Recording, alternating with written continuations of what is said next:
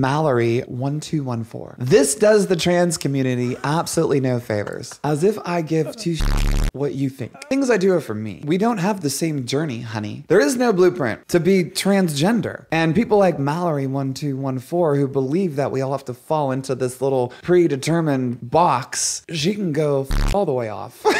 That's right. I don't care. I'm here to live my personal life path. And if in the process I do some favors along the way, so be it. But I think I'm a pretty good example for the rest of the world when I do come across that screen and I do return to wrestling. That's trailblazing. I'm literally paving the way for other women in our community, other trans women to go do whatever their dreams are. They don't have to be wrestlers. I just showed them just because you're transitioning doesn't mean you have to give up on your dreams and your hopes and those things that you wanted when you were a man. Because I am a complete killer in the ring still, and I hit, punch, and kick like a beast. Yeah, that's something I cannot get rid of. I have the mechanics of a guy when I get in the ring. I destroy people. I'm good at it.